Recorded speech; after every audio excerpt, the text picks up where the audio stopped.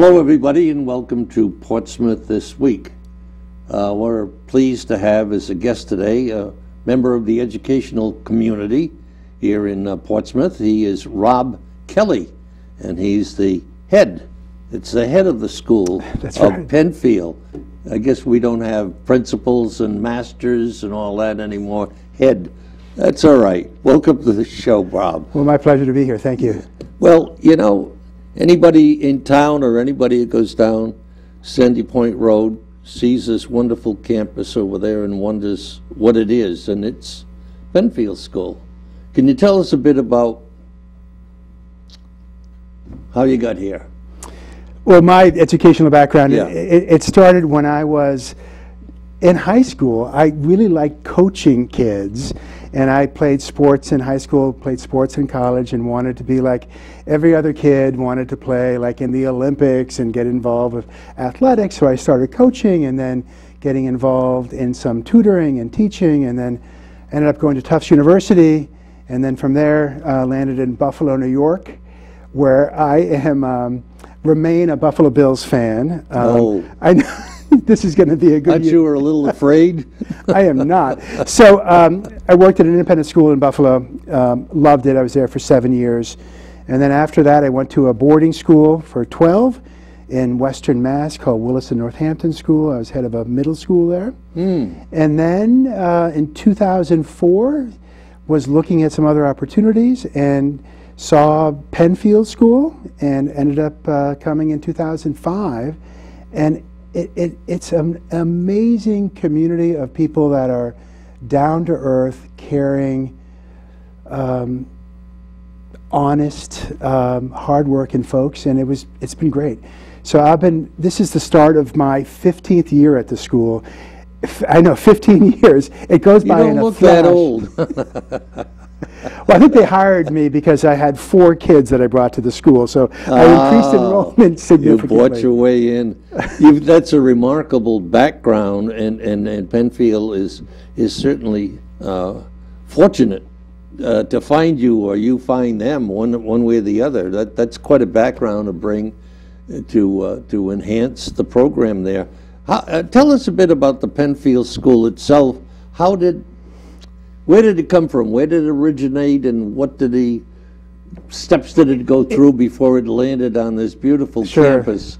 It's a fascinating story. The 70s were quite a tumultuous time when there was a shift from the 60s, the conservative nature in the early 60s, to the late 60s, where it was the opposite.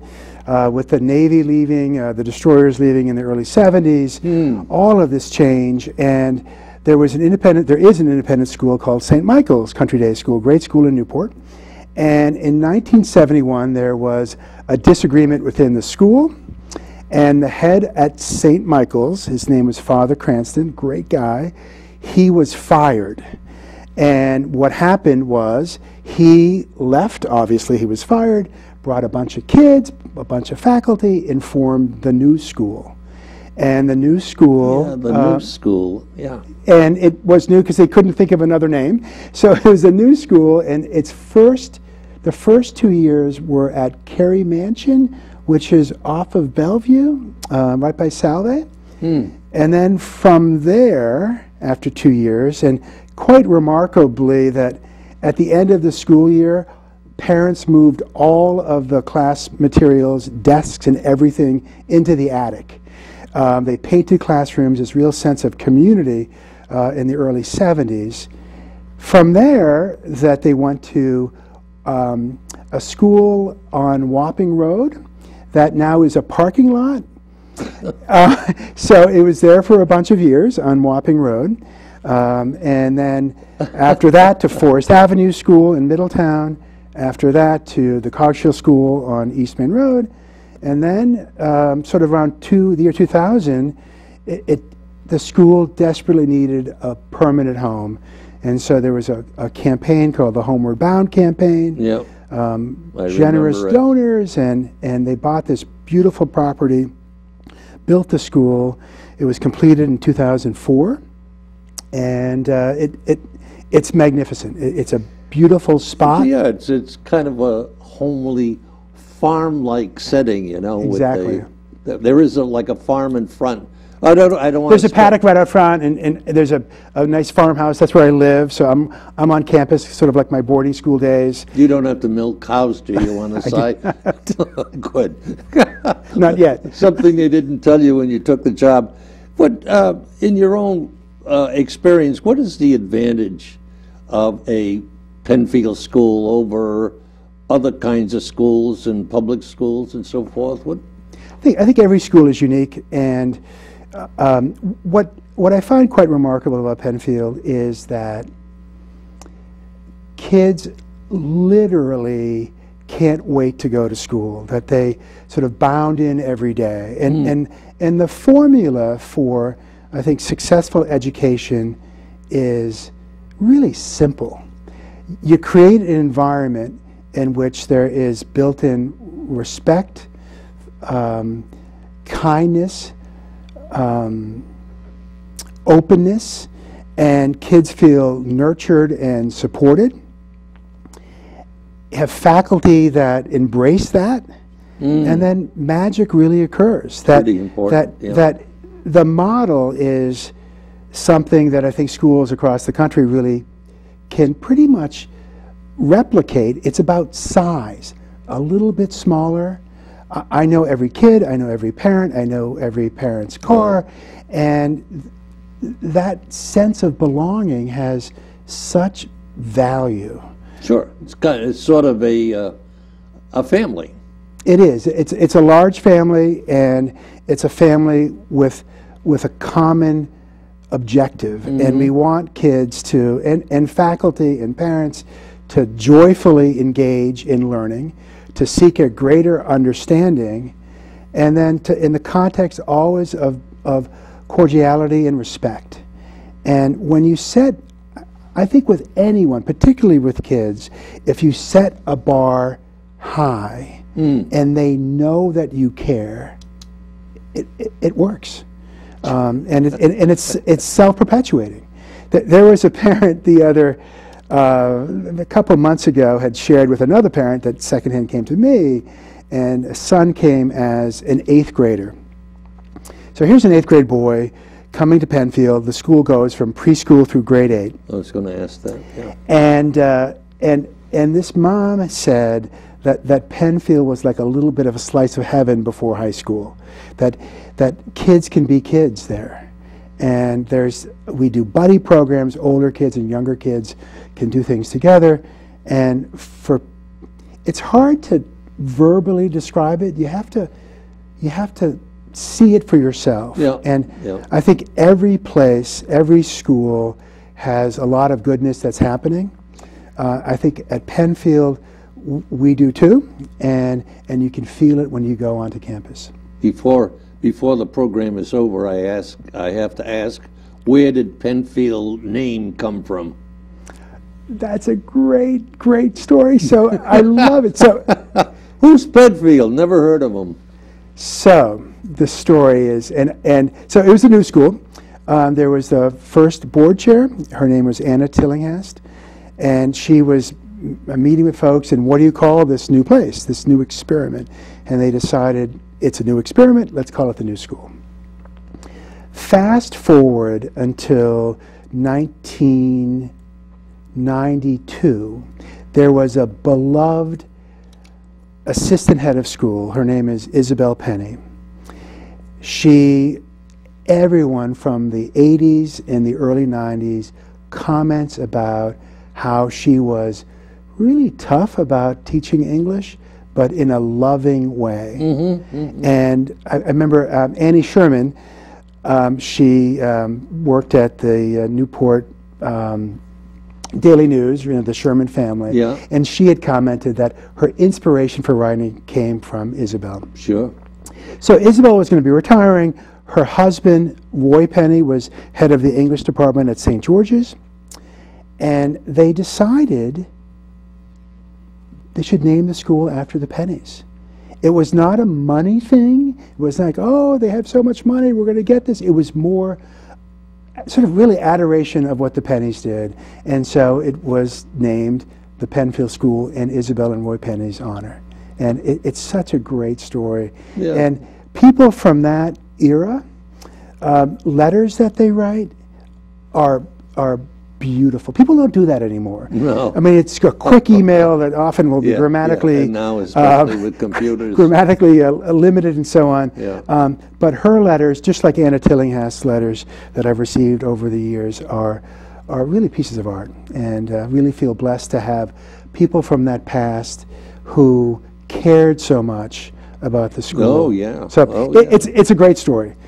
How many students are there at Pennfield? So there are 160 students, about, 160. plus or minus. We have it fluctuates. We have about 40 military kids at the school, and depending on when the classes come and go, and the military, I have such great respect for the dads and moms who work in the military, but also the families, the resilience that they have. And these families come into the school, get right involved.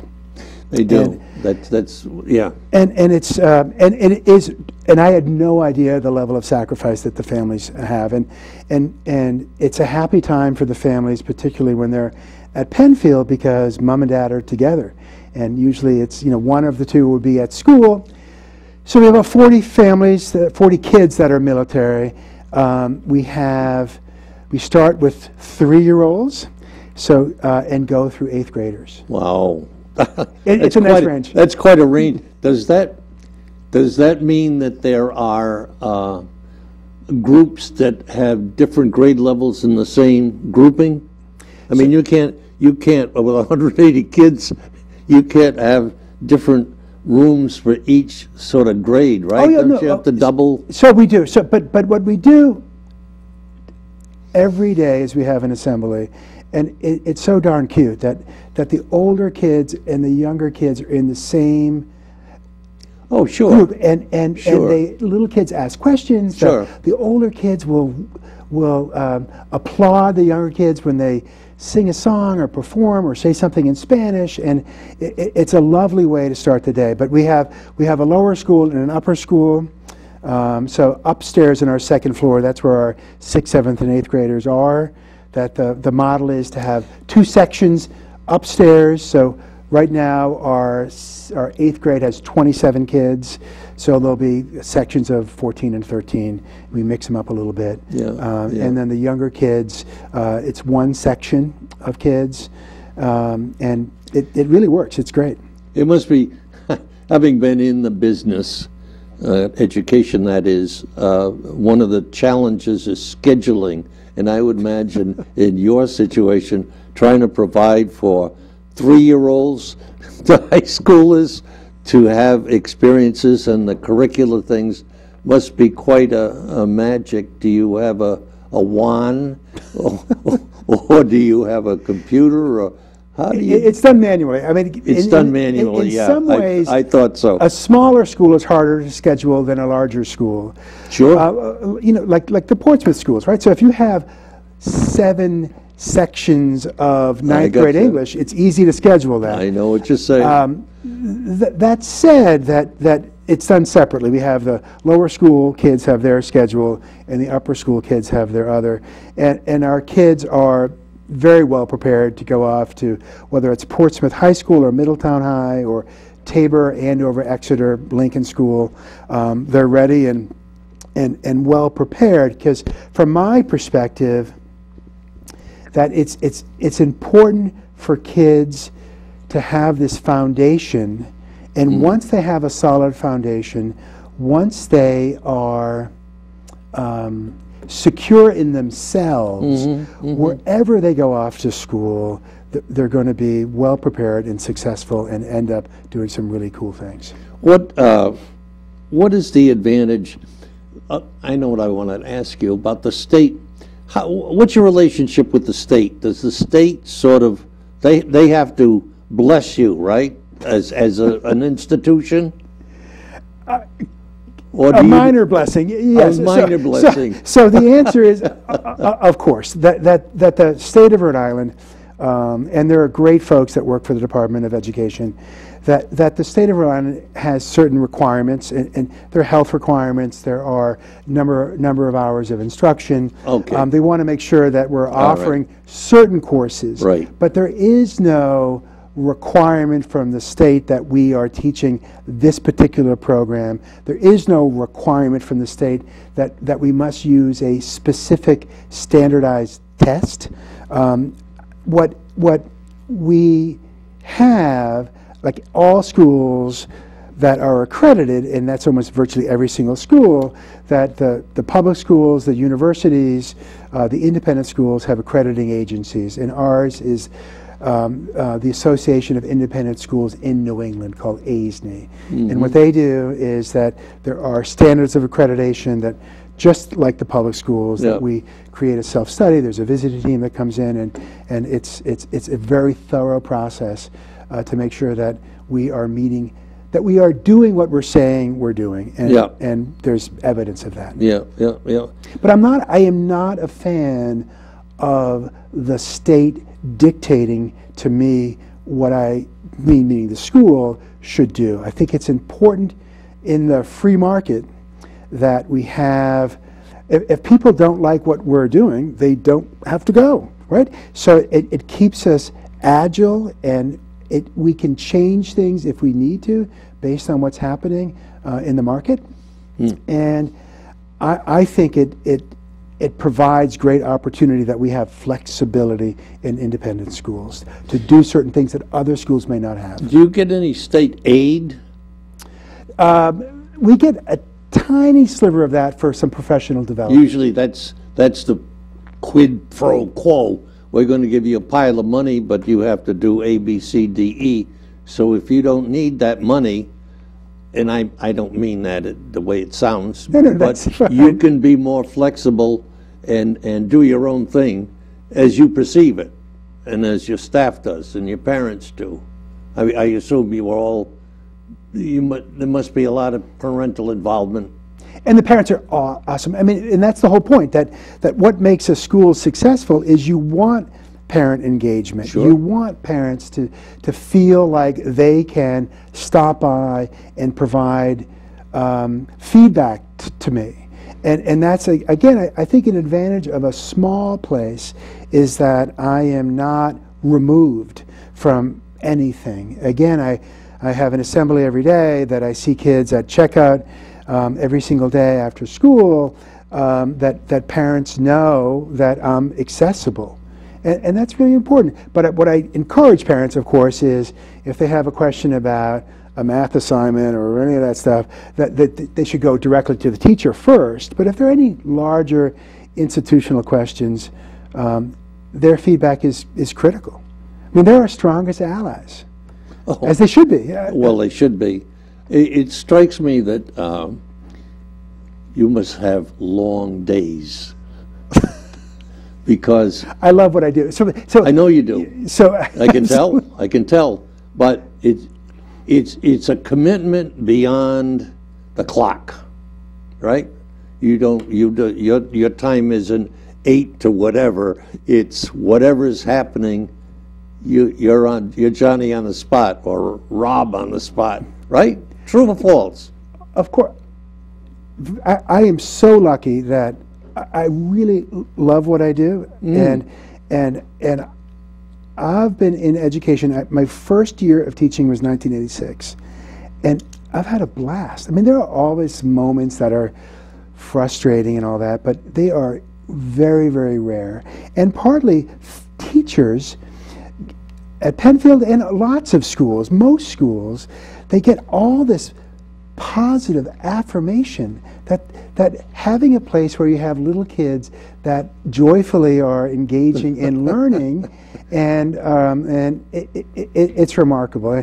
And I've said to my wife, right, I don't play the lottery, but if I did and I won a significant amount of money, I would still do what I do. I would not say, oh, I'm going to go to Florida. I would imagine that's part of the interview process. If I interviewed you for that job, and I saw how excited you are, how enthusiastic you are, and how much you love it, that would count big for me in terms of hiring you, because I know I'd have somebody who wouldn't be there, just for the money or just for whatever, just because it's a job. I think it's a life. Exactly, but the same is true with the faculty. So we survey every year faculty. It's a faculty satisfaction survey, and the faculty adore working with their kids. Mm-hmm. And that's the most important. Everything else, and everyone has their issues, right? And now the concern, we're not talking about this now, would be the COVID-19 and what are we going to do about remote learning and all that. I mean, there are stressors everywhere. Oh, yeah. But the faculty, when I say that the kids are bounding into school, faculty are the same way.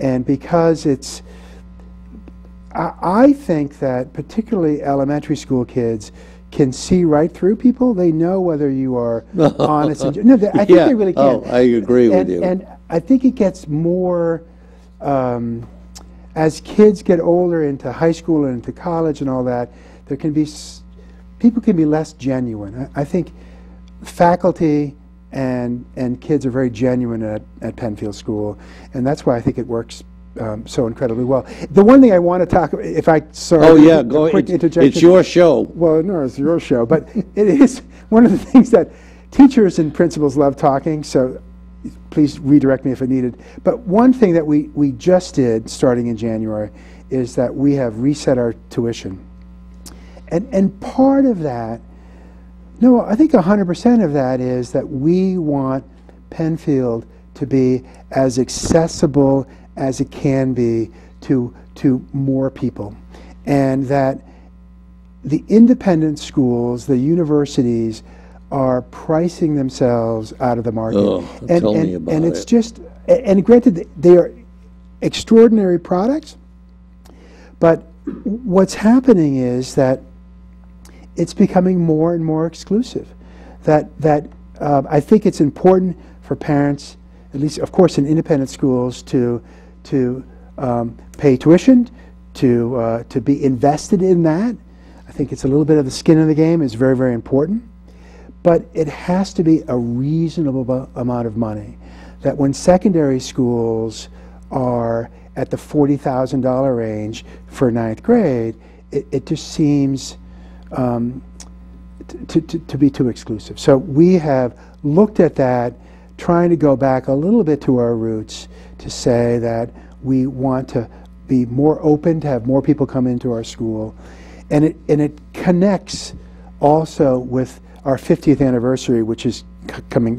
We're in the planning stages for that anniversary, and to say we're trying to go back to our roots, because when the school was founded, parents literally were painting classrooms, moving chairs, where it was something where everyone pitched in, that it wasn't, you just needed to have a lot of money to attend the school. So I'm really excited about it. The response from the number of inquiries is up, and I think that there will be a trend of secondary schools and other independent schools sort of looking at the pricing model and saying, you know what, we need to listen to people and say we need to adjust some of those numbers. In terms of a process of finding out about Pennfield and visiting it and applying, and is there financial aid? Is there packages that way that people are? Absolutely. So we don't want money to deter people from looking at the school. So by resetting it, that we feel like we've already taken the list price and changed that in a favorable way to parents. There is financial aid available, and like any place, it is going and seeing for yourself and assessing that how do kids look to each other? What's the relationship between faculty and students? What's the tone of the place? Oh yeah. And we have a website that you can take a peek at. So much is word of mouth that it's contacting other parents that send their kids to Pennfield or have sent their kids to Pennfield, and just ask them, what do you think? what's the school like? And sometimes people are reluctant to invest in education for younger kids, and I feel that front-loading there has such value. The worst thing imaginable would be a kid, sort of a middle school age kid, 11 or 12 or 13 years old, hating school. I always, the number one thing is I want kids to enjoy being in school and to be pushed by the faculty.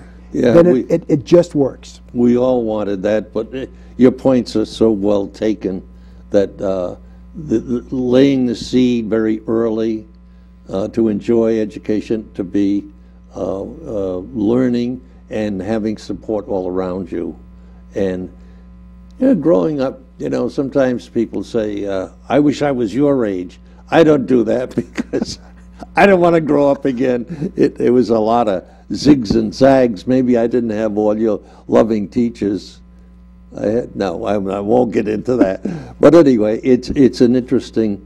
You didn't say anything about the arts or athletics or getting short on time. Oh, but absolutely. So one of the things that with independent schools, that if there are financial pressures, that we are never going to change the focus on the arts. That humanizes people. That is a great way to express. So we have after school theater in the fall, in the spring, that kids are performing. We do a lot of public speaking. All of our older students give assembly speeches, that we have a music program, a robust art program, athletics, that we had a student who was 6'2" in our 8th grade who could dunk for basketball. So our athletics have been great too. I coach the B co-ed team in soccer. It's a blast. So all of those things are essential, because it's not just learning writing and arithmetic and all that. It's about all the other things that are important. It's the arts, it's the athletics, it's the human relationships. What's important right now is we're running out of time. Rob, you've convinced me I'm going to sign up. I'm going into my second adolescence. Thanks a lot so much for being on the program. Rob Kelley, he's the head of Pennfield School. And that's it for this week on Portsmouth This Week. We'll see you next time. Now, I have an additional concern here, a memo, that out of concern for the health and safety of our chorus and audience, the Newport Navy Choristers Concert, which was scheduled to be at St. Barnabas Church this Sunday, the 15th, is being postponed until further notice. Please check the Newport Navy Choristers Facebook page and the website, which is www.newportnavychoristers.org for updates. Questions should be directed to this phone number, 849-1135.